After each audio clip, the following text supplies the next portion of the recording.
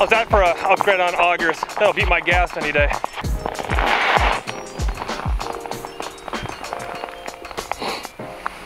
All right, a little product review on this. First few holes, this thing absolute shreds. That is the Milwaukee Fuel. It is a 2804 series brushless 1/2-inch drill chuck. I'll put the torque rating up, but this is what you want as far as Milwaukee goes. I also got the 8-inch Lite Flite from Strike Master. After doing all the research on the forums and watching you guys say what's the best setup, the Milwaukee Fuel is the way to go. I honestly was looking at DeWalt. I thought they had a better package deal. I went to Home Depot. I get a discount there that pushed it over the edge, and 2 5-amp batteries. I don't see that thing slowing down for 100 holes out your day. It just mowed through 7 inches. Yeah, we'll get about 3 feet later in the year. We'll see how it does. The thing is super light. The problem with my 10-inch auger, and you gotta get warmed up, you have to have gas, it's heavy, and I mean, it's a complete workout to drill a bunch of holes with it.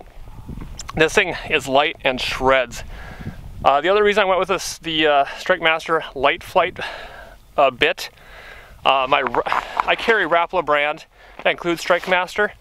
My rep was one of the initial testers on it, and they all switched between the K-drills, the Eskimo, I don't know the name of them, and they all took turns drilling. The Lite Flite blew them away.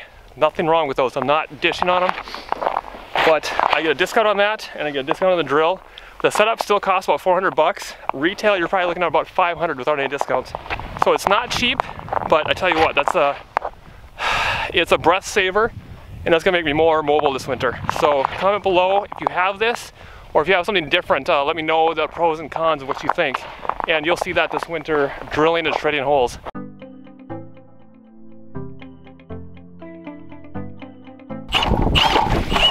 Go ahead and do another one.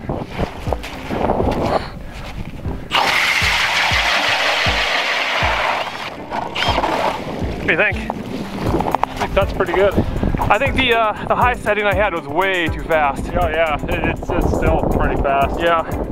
Nice for me, I'm used to that mud mixer, it's not quite as quick. Cool. More power, but not quite the speed of it. Yeah, shred's pretty good. I have a 4-stroke 10-inch auger, and that thing is a beast and a workout to get things going. So I switched to electric.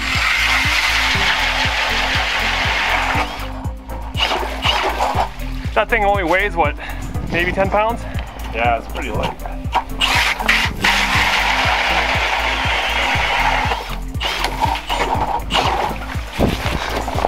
Sweet.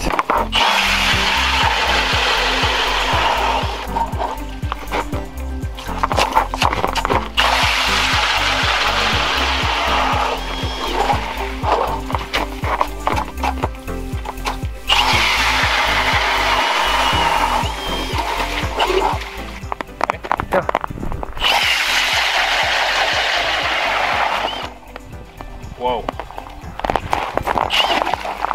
Now I like your 10-inch electric auger. What do you think of that? That's sweet. That shreds. If you were literally only going for gills or something, like, this is perfect. Dude, that's gonna be an awesome, well, 8-inch hole, you can get anything up. Yeah. But that's gonna be awesome for run and gunning right there. Absolutely. How light is that though? That's pew pew. Pew pew. That's sick. This feels right. Say it again. I said, why do new power tools just feel good in your hands? That handle is just... It just feels right. It's like, do another one.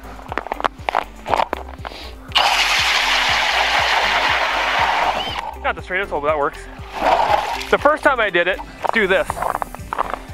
I had my power, you want the power setting, the sun is terrible, on 1. We had it on 2 to start, now try. It's a mess. It is way too fast. Way too fast. High speed, all drag. Yeah. Okay, we're recording. Gotta get the initial drill to test this out, don't we? Yeah. Feels nothing. Am I doing that right? Alright, that's spinning.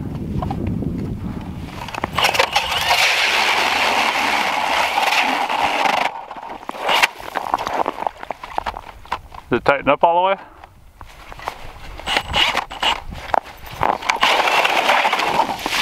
Alright, that was just a practice one. That was just a practice one, that's wet.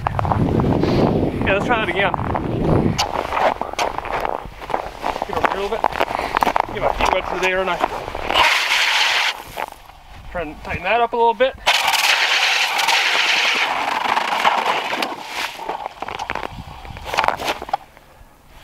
That really kicks out, doesn't it?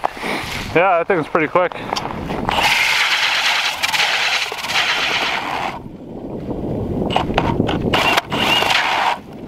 don't think we need that much speed though.